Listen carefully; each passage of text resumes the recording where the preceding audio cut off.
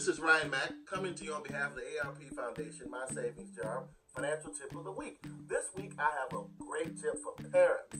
So I want you to take this, share it with other parents. It's going to be a great way to have a conversation to start engaging your children that live in your house to teach them about money.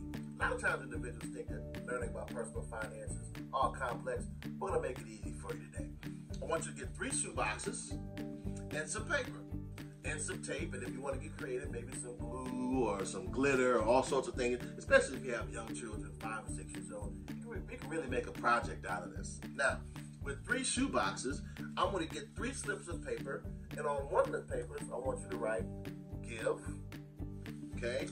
The second paper, I want you to write spend, and the third one, I want you to write save. Give, spend, and save.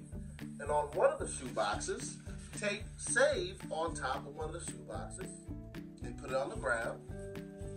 On the second shoe box, do the same thing, spend, and put it on the ground right next to the other shoe box on the save box. And then the give, the exact same way. Put down give, and put that on next to the other 2 shoe boxes. Now you've got 3 shoe boxes laid out on the ground.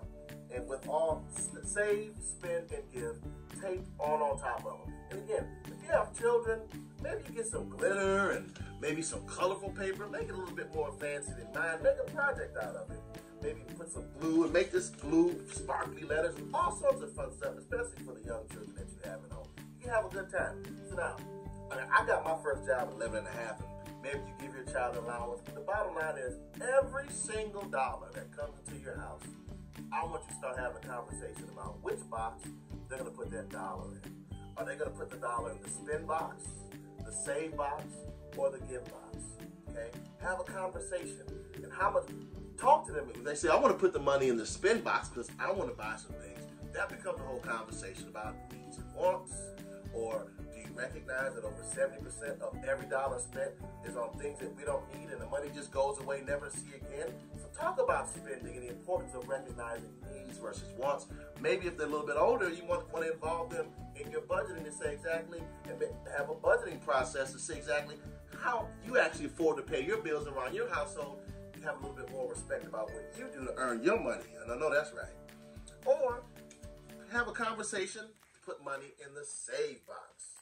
Now, this is a great conversation to have because if they want to say, well, how do I save? That becomes a whole conversation about savings, bank accounts, compound interest.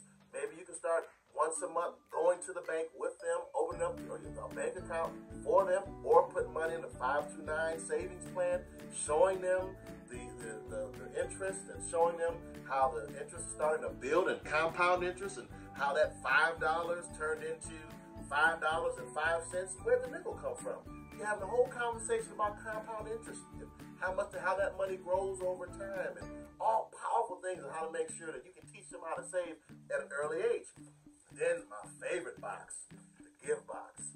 Oh man, you can have a great conversation about giving, right? You can talk about where we're going to give the money. Are we going to give the money to our church? Are we going to go down to the homeless shelter and spend some time with them? Are we going to go down to the veterans facility? Are we going to go and spend some time with youth aging out of foster care? Like, I spend a lot of time with them, teaching them about financial literacy or teaching them about any skill set and just spending some time with them. Whatever it may be, youth at risk, whatever you want to give, have a conversation about how much money you're going to put in that give box and where we're going to give the money to, and then make it a family and a group activity to actually see that there are other individuals who really need a lot of good giving. Because at the end of the day, the best thing we can do is be a blessing for other people, and I hope you agree with that. So if we have these conversations regularly, hopefully they're going to be putting less money in the spend box, more money in the save box, so they can afford to give more money in the give box responsibly. And that's basically the process. I think it's a good, it's a fun thing to do around the house with your children. They're going to love it. It's a bonding time you're going to have. We've got to make this whole taboo talking about money a little bit more, less taboo, man. I mean, come on, let's have conversations about money. If you have any questions about how to make sure that you can teach your children or more tips for financial tips for your children, hit me up directly at Michigan at MySavingsJar.org. Take a second and go to the website, MySavingsJar.org. There's a lot of great things out there to help you with your financial goals and strategy. And as always, till next time.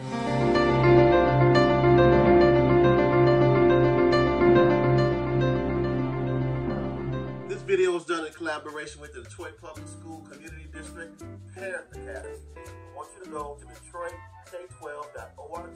The link is below. They've got tons of information and tons of resources.